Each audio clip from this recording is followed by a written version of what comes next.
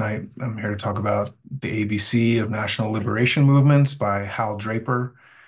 Um, so, so here's a quick outline. First, I'm going to talk a little bit about Hal Draper, the author, then go through the pamphlet in detail, and then wrap up with some recent examples that we should discuss. So Hal Draper was a Marxist activist, historian, and writer born in Brooklyn in 1914 to Jewish immigrants from Ukraine. He was a lifelong advocate of what he called socialism from below, and one of the creators in the early 40s of the third camp Marxist tradition, which rejected the camps of both capitalism and Stalinism.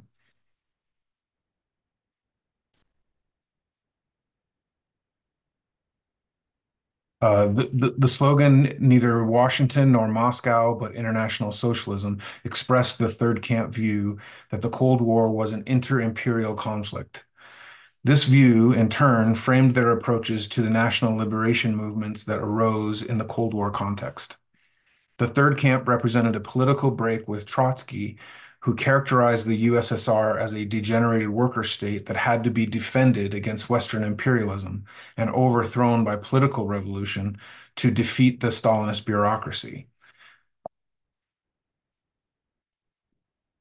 By contrast, Draper and other Trotskyist dissidents argued that the USSR had become a new form of class society, characterized variously by Draper as bureaucratic collectivism and by other that he was close to as state capitalism. It had to be overthrown by social revolution, not a mere political one, because a new class would need to take power. The same applied to the states set up by the USSR in Eastern Europe after World War II and to states organized in a similar way like Mao's China. By 1964, Draper was a librarian at UC Berkeley, where he helped found the Independent Socialist Club, which played a leading role in Berkeley's free speech movement and the anti-Vietnam War movement. In this period, Draper wrote the invaluable pamphlet Two Souls of Socialism, at a time when various top-down socialisms were in vogue, including social democracy, Stalinism, Maoism, and anarchism. Two Souls stood apart by emphasizing bottom-up socialism, workers' self-emancipation.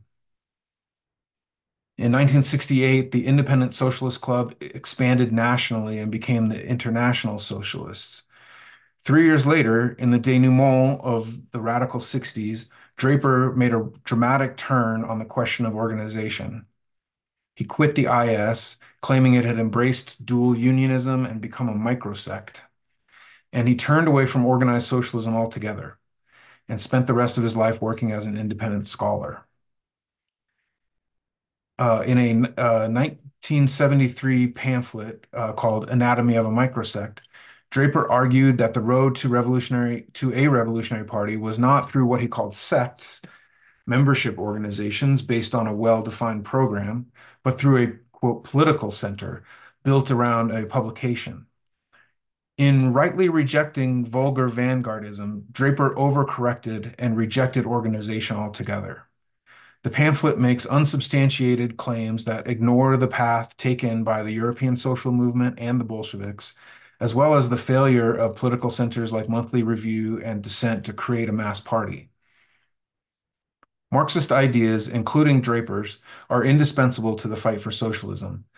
Given a mass readership and popular support, they're even better, but still insufficient. Marxist ideas can only become a material factor in struggle if they are debated, developed, and translated into action by cadre trained in organizations based on those ideas. Oh. In 1977, a faction within the International Socialists was expelled and formed the International Socialist Organization, our direct predecessor organization, or one of them. 42 years later, in 2019, when the ISO was collapsing, Draper's Anatomy of a Microsect pamphlet was passed around like a bomb to set off to finish the job. Draper's crowning intellectual and political achievement was his multi-volume treatise, Karl Marx's Theory of Revolution, published in the 70s and 80s. It is a reevaluation of the whole of Marx's political theory based on an exhaustive survey of the writings of both Marx and Engels. Um, but tonight we want to go back a few years to 1969 when Draper was still active in the International Socialists and the anti-war movement. He wrote this pamphlet, The ABC of National Liberation Movements. The pamphlet provides a methodology to guide revolutionaries through the Vietnam War most immediately, but also a variety of political situations, including wars, civil wars, national liberation movements, and even progressive mass movements. The pamphlet most specifically sought to answer the question, what attitude should revolutionary socialists in the US adopt toward political groups leading struggle in countries subject to US domination? In 1969, this was a vexing question for Draper's audience, the socialists in and around the International Socialists. Of course, they all opposed US intervention and demanded its unconditional withdrawal from Vietnam.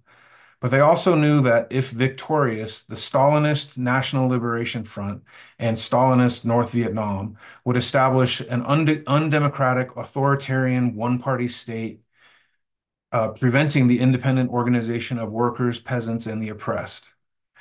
And when victorious, they did just that. But before 1968, the ISC or IS position, Draper's organization's position, had been one of no support to the National Liberation Front.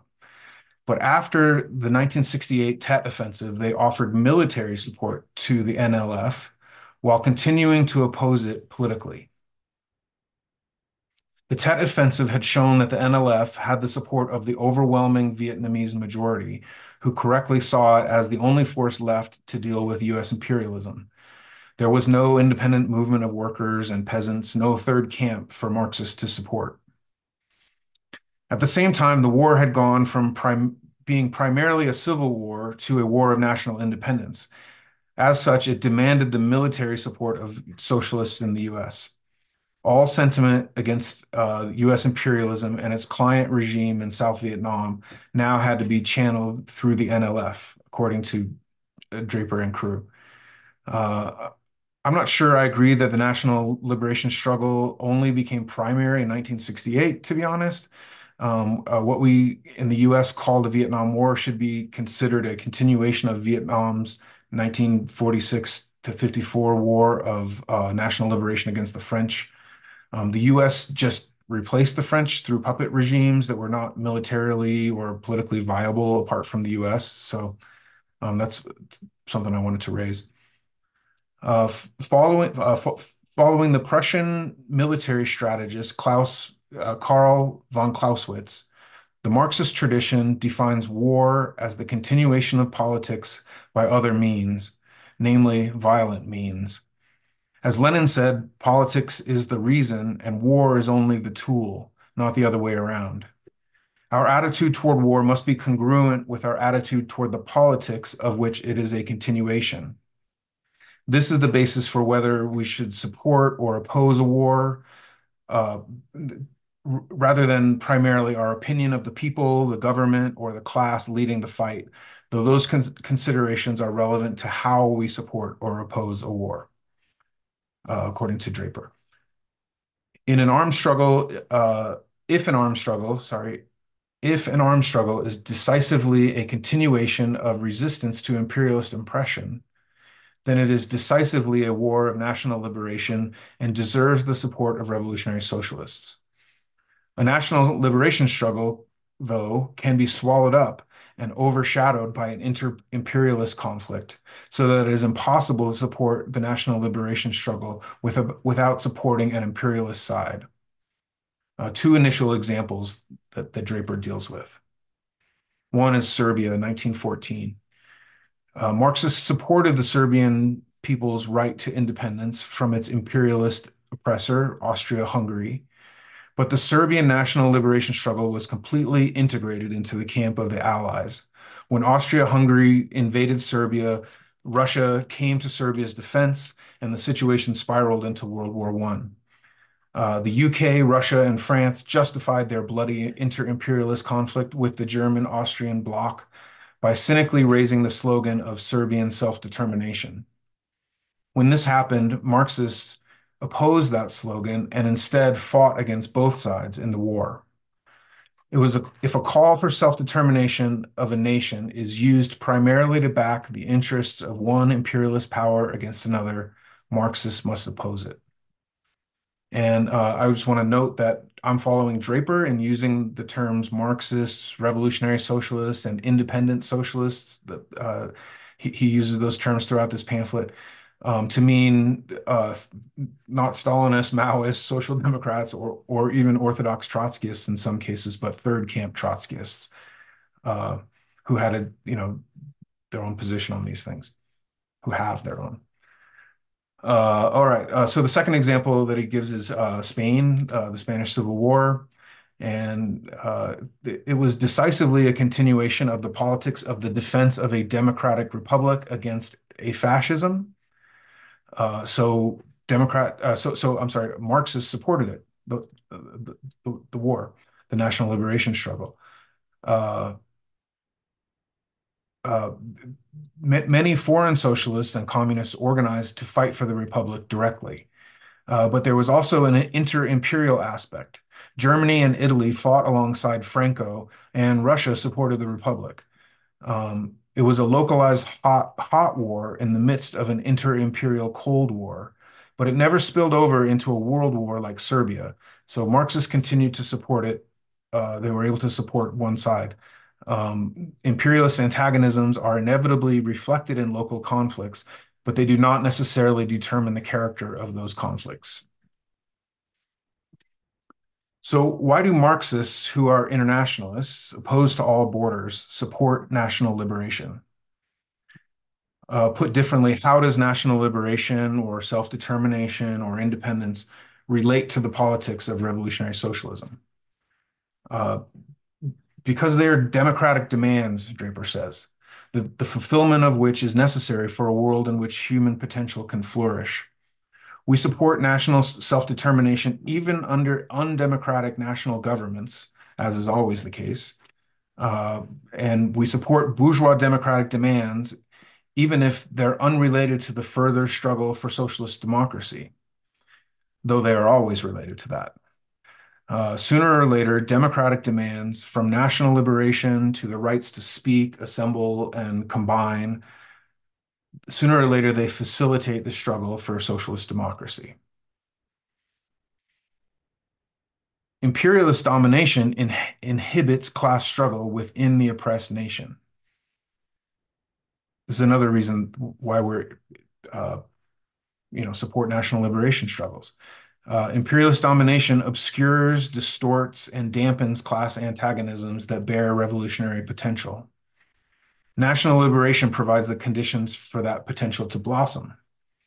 National oppression divides the working class of the oppressor nation from the working class of the oppressed nation, and it binds the working class to the ruling class in both nations. These divisions and bonds can only be overcome if the working class in the oppressor nation fights for the self-determination of the oppressed nation. Support for national liberation is therefore an essential part of internationalism. The rise of imperialism made this question central to socialist strategy. Marxists distinguish between military support and political support for a government, party, or other political organization leading a struggle. Offering military but not political support is how we support a war whose politics we agree with, but whose leadership we oppose. Political support during an armed national struggle is determined by the same considerations as during an election. We do not give political support simply because an organization, movement, or government receives mass support, is an enemy of our enemy, adopts a political program that is superficially unobjectionable, or receives support from better political elements than its own leadership.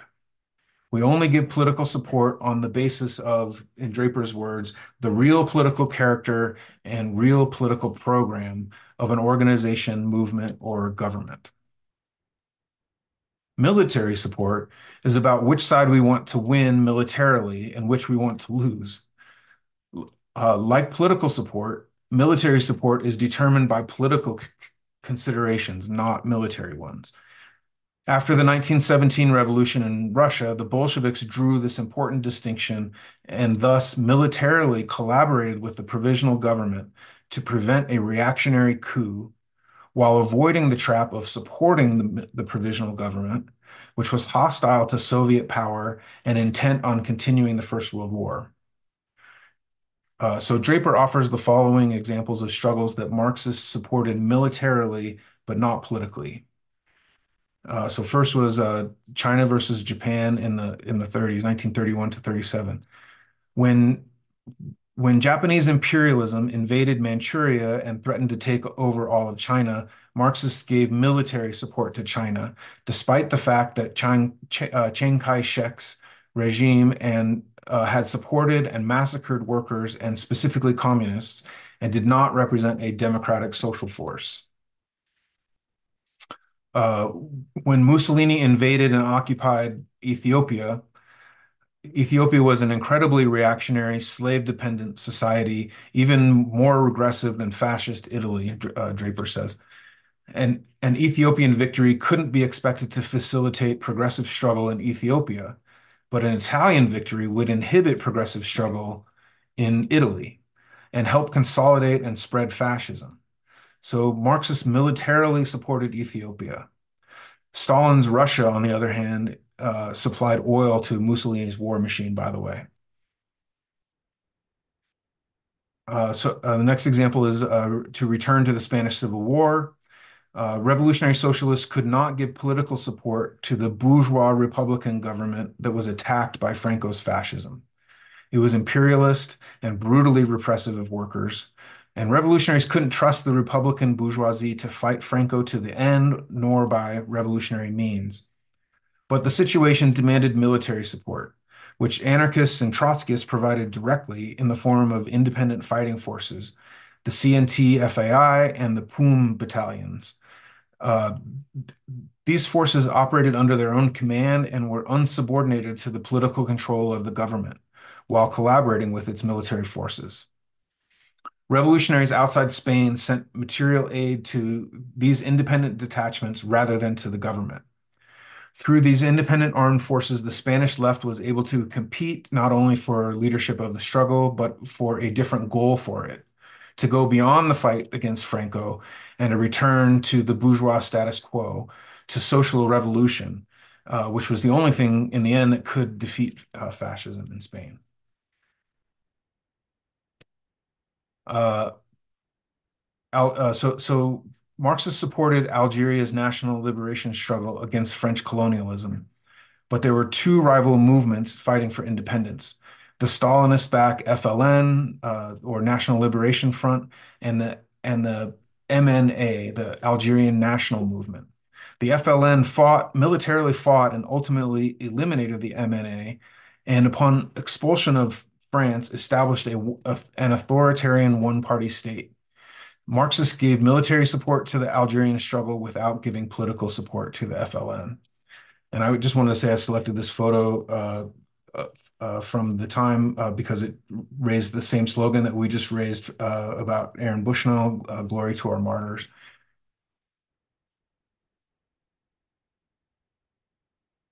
So in 1948, Marxists viewed Tito's break with the Soviet Union as a continuation of Yugoslavia's move for national independence from Russia. They were for its military defense without giving political support to Tito. Conquest by Russia would divert Yugoslavia's internal social antagonisms to the national question, quote unquote, delaying the reckoning. This exact process was seen later in 1956 Poland, when revolutionary potential was short-circuited by counterposing the national question to the social question. So here's another kind of big lesson that Draper tries to give us. National oppression militates against the resolving of social issues by revolutionary means. So Marxists condemned and wished for the defeat of the U.S. invasion of Cuba. They were for the military support of Cuba without giving political support to Castro. The national liberation element was dominant despite the Cold War forming the backdrop. The conquest of Cuba would have paved the way for more U.S. invasions and increased reaction in the U.S. In Cuba, it would have dampened demands for democratization and bound workers to the Castro regime and intensified its authoritarianism. So a couple of notes on this section. In most of the cases considered here, it was impossible for revolutionaries to coexist and collaborate with the leaders of the national struggle. In some cases, leaders would sooner kill revolutionaries than the imperialist enemy. Additionally, we often take positions that we are unable to act upon materially. The point of taking such positions is propagandistic rather than a matter of agitation or action, which is not to say any less important. So on to the Vietnam War, the kind of big example here. The Vietnam War was a civil war and an imperialist intervention. The Spanish Civil War was too, but the imperialist element remained subordinate. And the Algerian struggle included both a civil war element and a national liberation element, but neither side was in power was tied to French imperialism, so it made it a little easier to understand. After the expulsion of the French in 1954, South Vietnam was ruled by what Draper calls a landlord, usurer, comprador, militarist clique of authoritarians, the client state of South Vietnam. And it was supported by U.S. imperialism. On the other hand, North Vietnam was ruled by Ho Chi Minh's regime that represented a new exploitative system that Draper calls bureaucratic or totalitarian collectivism. That regime would sooner make a deal with imperialists than collaborate with revolutionary socialists. In fact, previously, the regime had systematically assassinated Trotskyists, even before fighting the French and their collaborators. Third Camp Trotskyists held no illusions in North Vietnam or the NLF, unlike much of the left which apologized for them, or the Maoists and Orthodox Trotskyists who considered them to be socialists. In such a civil war between two reactionary political forces, revolutionaries offered neither military nor political support to either side, but looked to organize independent forces and offer critical support to any, quote, revolutionary democratic elements, like the Buddhist-led revolts that occurred in Vietnam in the 50s and 60s. Russia and Chinese involvement was limited to supplying arms, whereas the U.S. conducted a large-scale military invasion. The war was a continuation of the politics of U.S. imperialism's policing of the world against the Stalinist camp and popular revolution. In 1956, while U.S. intervention in Vietnam was limited to money, material, and some military advisors, the Civil War aspect was dominant in Draper's estimation. But by 1968, the U.S. was doing the bulk of the fighting, so the imperialist national liberation aspect became dominant. A quantitative increase in U.S. military operations brought about a qualitative change in the war. This was revealed by the Tet Offensive. The South Vietnamese people demonstrated overwhelming allegiance to the NLF during this offensive, uniting behind the only force that could fight the imperialist invasion. Marxists remained politically opposed to the NLF. They did not politically glorify or foster illusions in them, nor turn them into a symbol of the struggle for Vietnamese self-determination, like the Stalinists and naive liberals did, according to Draper. Telling the truth about the NLF was also political preparation for the next possible stage, struggle against the Stalinists in power. From a third camp perspective, there was no third camp to support in Vietnam, no proletarian organization or movement. The South Vietnamese regime and its patrons, its U.S. patrons, eliminated the revolutionary and democratic alternatives. The Stalinists reaped the fruits of this reactionary policy. Stalinist domination became the lesser evil to foreign domination when the choice was narrowed down to those two options. Stalinism feeds on the crimes of Western imperialism, or did, to channel discontent into support of its regimes, just as U.S. reaction did with the crimes of Stalinism. The curbing of U.S. imperialism was and remains essential for any revolutionary development. The methodology put forth in Draper's 55-year-old pamphlet remains useful. Many socialists continue to make one of two errors. On the one hand, accommodation to Western imperialism or Zionism. On the other hand, campism, meaning uncritical political support given to any country or movement that opposes Western imperialism, no matter how reactionary they might be. To briefly consider some recent examples, Syria 2011, socialists influenced by campism refused to extend solidarity or even to recognize the organic and mass character of the protests and uprisings against the authoritarian Assad regime. The Party for Socialism and Liberation, the PSL, supported Assad and Russian intervention in Syria. They denied reports of Assad's use of chemical weapons and called Syrians in revolt pawns in a US game.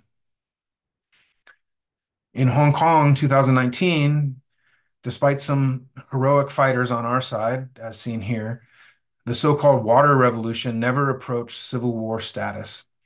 Still, the same political methodology should guide us. We considered the protests to be a progressive mass movement by completely valid revolutionary subjects, students mostly.